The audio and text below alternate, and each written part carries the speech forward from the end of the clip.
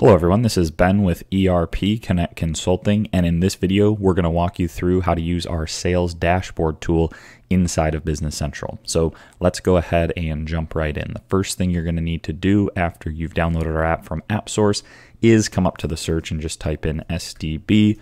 We will then see a few options here. We want to start with that setup to make sure that your demo key is activated. So first thing you're going to do is come up here and click Generate Demo Key. That is going to give you a demo key down here that you can see and a key expiration date as well. Should give you 60 days to test out and play with for free. After which, if you would like to continue using the app, reach out to us and we can provide an activation key that's good for either 1, 2, or 3 years, depending on what you choose. Once that's provided, you'll come up here and click Enter Activation Key, enter the key, and then you should be good for the duration that you've purchased. So again, once it's expired, feel free to reach out to us and we'd be happy to provide that to you. As you can see here, the setup then from there is actually pretty light, right? We only have a few things that we need to fill out, then the dashboard will be working great for you. So first thing here you can see is data source sales by customer. You can just choose here whether you want that sales data to go off your sales invoices, your customer ledger entries, or your general ledger entries. Again, just depends on what windows and screens and tables you're mainly using. Some people are using more sales journals versus sales orders and sales invoices. So again, just depends on where a majority of your sales data lives. After that, we've got exclusions both from GL account from sales and exclusions from resources from sales. So again, if there's anything you want to exclude from these dashboards, you can do so there. Then the last one here is this Geo view. So I've got it set to combined right now. You can also set it to be separate. You can set it to see the world view only or the US view only. So again, this is the first metric and graph I'll show here next, but you can either combine those, see just the world view, or see just the US view.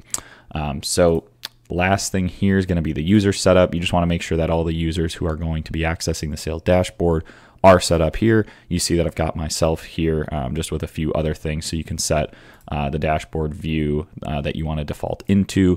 If you want to start the timer similar to our financial dashboard, where it will cycle through both different dashboards as well as do different refresh rates, which you'd be setting right here. The dashboard date range, you just set the default range that you want to see upon logging in. Cycle view, if you enable that, it will cycle through the different tabs as I've just mentioned. And then these different dimension by dimension rows and columns, we'll get into that, but this would just default what you want on the X and Y axis when we go into our dimensional analysis. So again, just make sure the users are set up there so that they can access the sales dashboard, and then you are good to go. So let's go back up to the search and type in SDB. And we'll go right into the sales dashboard. So once we get in here, it is going to open up the default. As I mentioned, the first thing that we're going to see here is the US and the world sales. So again, remember, I had that view as combined. What this is going to do is it's going to allow us to see the US and the world view side by side. So again, you can see pretty much all the sales here are in the United States. So in this case, I may want to only enable the US map since the world map doesn't mean as much in this demo instance, right? So that would be the different toggle. You can enable what you want to see, or you can view them separately, in which case there'd be 2 tabs up here, one for US and one for world. So let's jump into this metric. As you can see, there's 4 different things here. 2 data grids on the top, which is going to give you the actual detail that you're looking at in the map. And then you've got this bubble map down here. So again, kind of just showing small, medium, large bubbles depending on the volume in that state. This is just a quick view you can look at to see in general how much volume you're doing per state. You can see up in the Midwest and up in the Northeast doing more sales than, you know, out west and in the Northwest over here. So again, just some good things you can look at. If you go into any of these and click on them, it will show you what makes that up. Again, if you're in this grid up top here, maybe you want to see what you did in Oregon, for example, you could click on that and it'll show you exactly the invoices that make up that balance. Same thing over here on the world view. Of course, it's just aggregating everything here. And then if you wanted to break it out by different date ranges, you could come in here and do last 30 days, for example, to see what you sold in the last 30. Maybe you wanted to do the last 3 months. It's just going to give you filters based on the range that you pick. So that's a little bit about the Geo Sales dashboard. Let's go into this by date tab. Definitely one of the most popular, I would say, here. So you can see quickly how much sales data you've had today, how much sales you've done this week, month, and year. Again, if you click into any of these, it'll show you exactly what makes up those sales. Down here, we've got some charts and grids, so you can see sales by date. Again, I could go last 30 days and it's going to update that grid. I could go last 3 months. It's going to update the grid to the last 3 months for this chart. Over here, we've got year-to-date sales by year, so it's going to show you the last 6 years, so you can see all that data. Again, if I click into any of this, it's going to show me everything that makes up that balance. And then down here, we've got a month by month. So this is going to show current year. You can see here 2023, January, February. Obviously, we're not into March yet. If you click into any of these again, it is going to show you all the data that makes up that balance for this month. So a few different grids there we can look at on the by date. Let's jump over to the by item.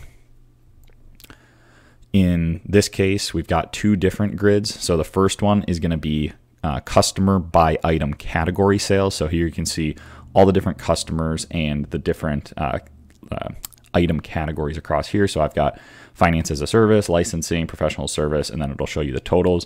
So you can kind of just quickly scroll through here to see who's doing what. And then down here as well, you've got just a high level item category grid, not specific to any customers in this case, but you can see, let's go to the last 30 days, for example. We can scroll over here and just see, okay, day by day, how much sales did I do in each category? If you did something like last 3 months, for example, it's going to give you more of a range per week. So depending on the date range that you have, it's going to split up those dates in a different manner as well. Let's jump over to the dimensions now. So this is what we talked about during the setup, where you can set up the grid. So it's x-axis by y-axis. Right here, you can see my dimension by dimension sales. Down the y-axis here, I've got my different product codes, which is a dimension that I actually use from another tool called Auto Create Dimensions that we have. All of those dimensions are being auto-created, and then I've got it split out up here by salesperson. So depending on who sold what, we can see totals to see, who in the organization is selling what type of products. You can see that quick grid, and you can even open it in Excel if you'd like.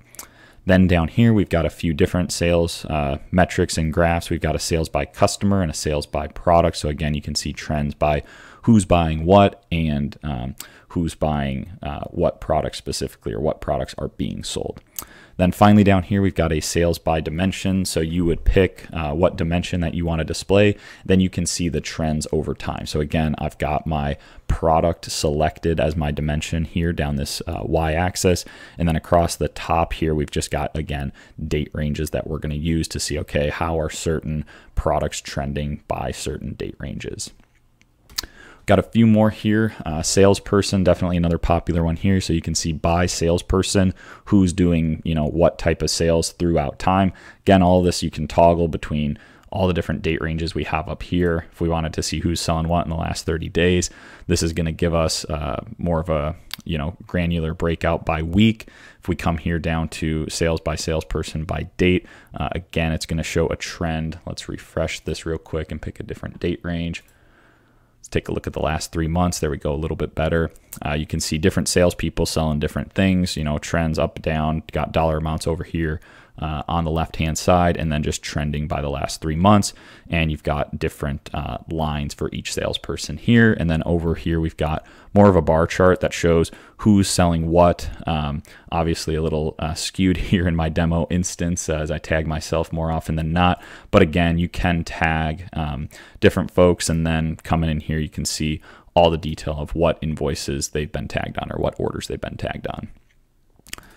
2 more, we've got a by customer over here. So again, you can see sales by customer over a period of time. You can also see sales by customer and invoice. Down here, it's just going to show mostly a detailed view of all of the invoices that have been created and posted during the time frame you've selected. So again, if I did something like today, probably only going to have a few results here. As you can see, I've got 1 result of something that was posted today.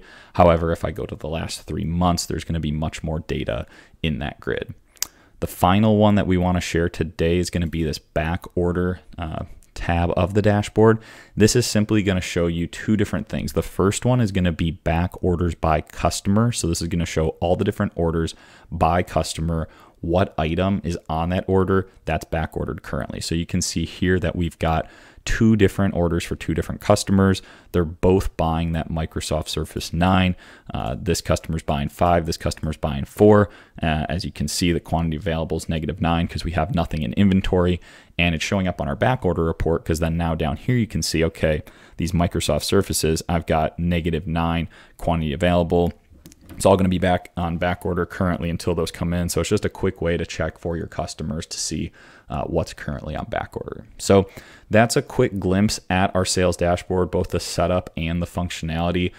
We've also got a few other dashboards that I've mentioned. All of this is available currently on Microsoft's App Source for download, free for 60 days for any of our dashboards. Also have a few other products, not dashboard related, but more productivity related. So please check those out in Microsoft's App Source for Business Central.